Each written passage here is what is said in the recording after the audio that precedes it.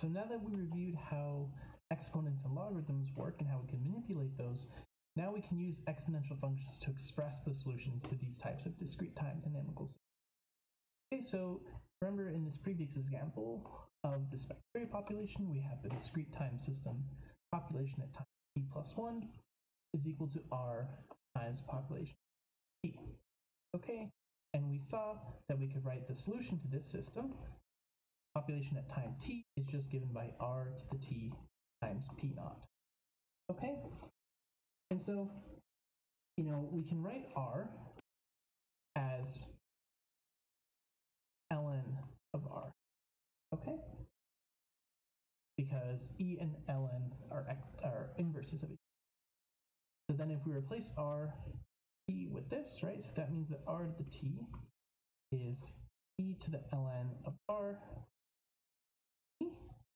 and then by law of exponents, this becomes e to the t times ln of r, right? Or maybe I'll write this as ln of r times t, okay? And so that's commonly how we'll put this, right? So r is just some number, so then ln of r is just some other number, and so then our solution we can write as p is given by p0, initial population, times e, the ln of r. Okay, so this will typically be some number that will then compute, and then our function will be p at time t is given by p at time 0 times exponential some number times time. Okay, where this is just some number, right, that we can compute.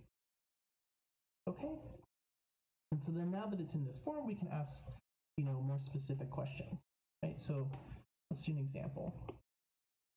Right, let's say we had the system pt plus 1 is equal to 2p, right? The population is doubling every hour. Okay, well, in this case, we have pt is equal to p naught times e to the 2, ln of 2 times t. Okay, and so we can ask questions like, when will the population reach 100? Okay, and so to answer that question, we just have when will the population reach 100, given, say that the initial population is 1. Okay, so then in this case, we have 100 is equal to 1 times e ln of 2. Okay, so we can take the logarithm of both sides so that we have ln of 100 is equal to ln of e to the ln. Right, and then the natural log will cancel with the exponential. So we'll be left with ln of 100, which is a number that'll compute later. These cancel and we're left with ln of 2 times t. So if we want to solve for t, we just divide both sides by ln of 2, right? ln of 100 over ln of 2. And that we can compute calculator, and that gives us 6.64. Okay, so 6.64 hours exactly will give us exactly 100 if we're following this through time when time is continuous. But, this is a discrete system, so really this is between hours 6 and 7, because that's when we're kind of observing our population. It's discrete. Right, so if I switch over to GeoGebra plot, remember this is the data from the r equals 2 serial growth, and you can see that between hours 6 and 7, the population crosses. And if there's a continuous system that followed this rule exactly, then it would happen at exactly 6.64 hours. Let's do another example, where maybe this time we'll have a decreasing function. Okay. Let's say that p of t1, right, let's say that our growth rate is 0.7. Okay, well then we saw that the solution can be written as 0.7 times p0, or we can write it with exponentials as p0 times e ln of 0.7 time. Okay, and so then we can ask, okay, when will this decrease, right? When will this decrease to, let's say, 2? Right, again, we'll start with 1. Right, in this case, let's start with 100. So we're going to work backwards. Something happened to this population up here, and now it's dying off. Right, this growth rate is negative.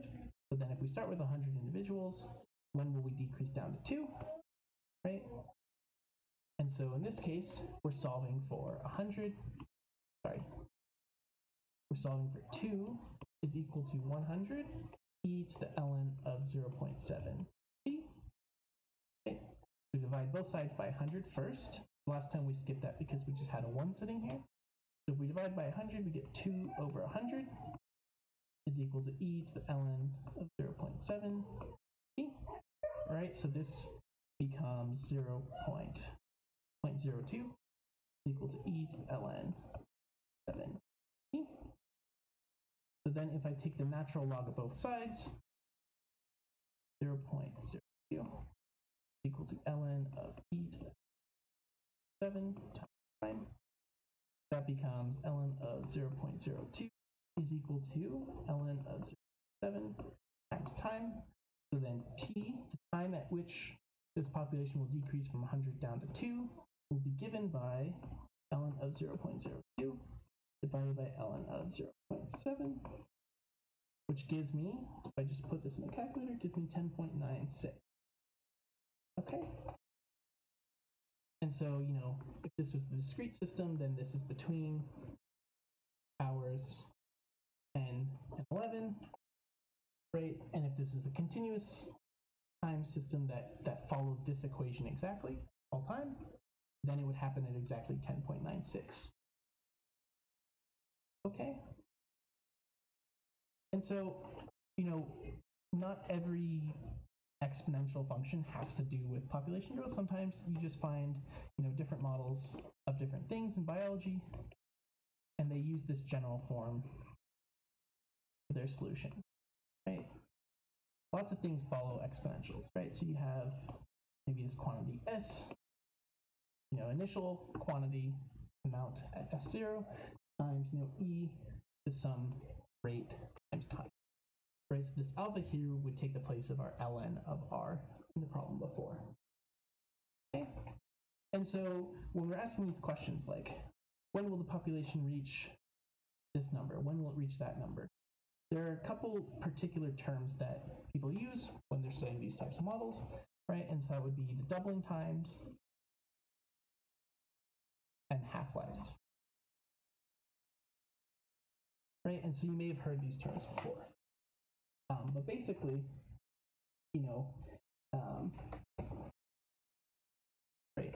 So when alpha is bigger than 0, right, this is going to increase exponentially, right? So this would happen when S of t is increasing, right? Then we want to ask at what point,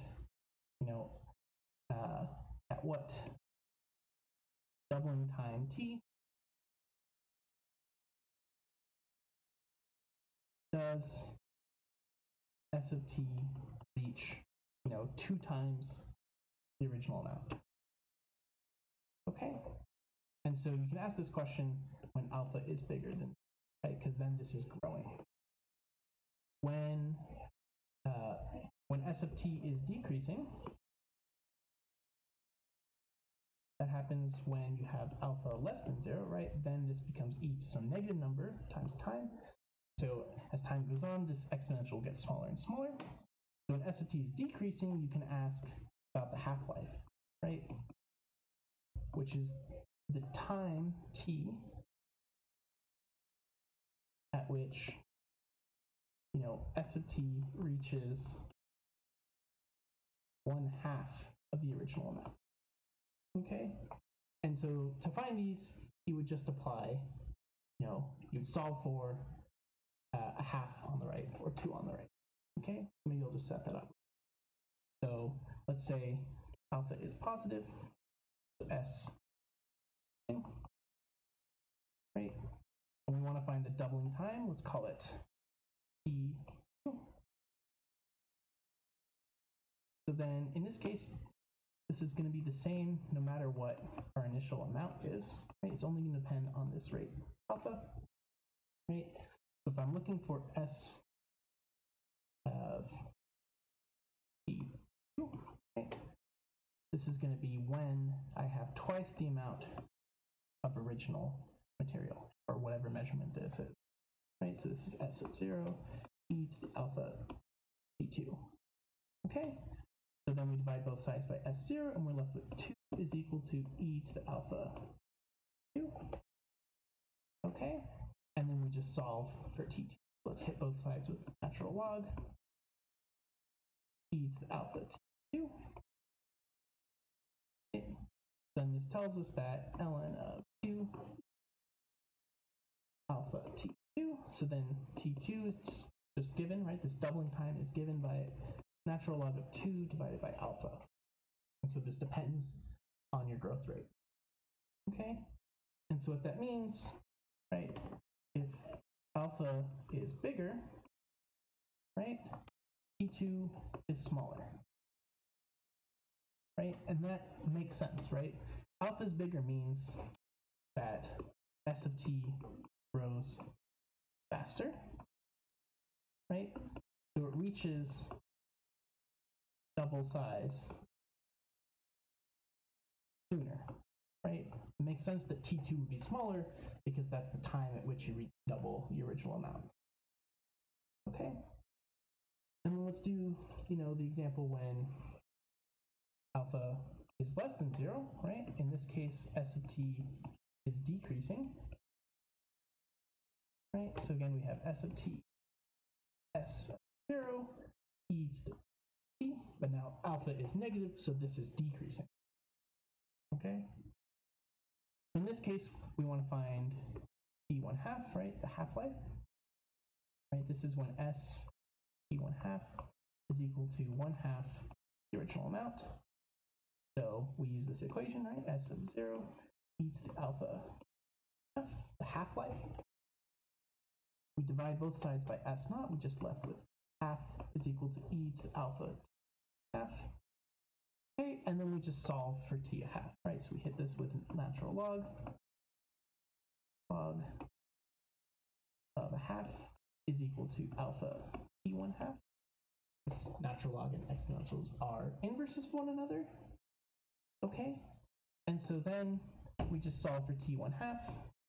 That's going to be ln of 1 half divided by alpha. Okay, so then in this time, right, alpha, if alpha is bigger, right, again, t1 half will be smaller, right, and that makes sense. If you are having a bigger alpha, right, if this growth rate is bigger, but more negative, I mean, then and this is kind of tricky because alpha is negative, right? So you might think that this is going to give you a negative number, but ln of 1 half is actually a negative number. So let me compute that real quick. Ln of 1 half is negative 0.69. Okay, so this is really negative 0.69 over alpha. So it does give you a positive number because alpha is less than 0. Okay, so when alpha is a bigger, when I say like, bigger in absolute value, then it makes this overall fraction smaller, right? And that means that, S of t decreases faster, right? If you have a bigger negative growth rate, right, the magnitude of that growth rate is bigger, then you're going to decay faster. So then you'll reach your half-life sooner, right? So that's why your t1 half is smaller. Okay, and so whenever you have these exponential growth functions, right? If you have any measurement that follows a model like this, then you can solve for time just by manipulating these. And then you can ask, okay, at what time do I reach one specific value? And some of the specific values we use is the doubling time and the half-life, which gives you the time at which you reach either twice the original amount or half the original. Okay? Or you can ask, questions about when will you decrease to some specific value, or when will you increase to some other specific value. Okay? So now that you can write them in terms of this sort of exponential function, you can solve for whatever time you reach whatever value you want.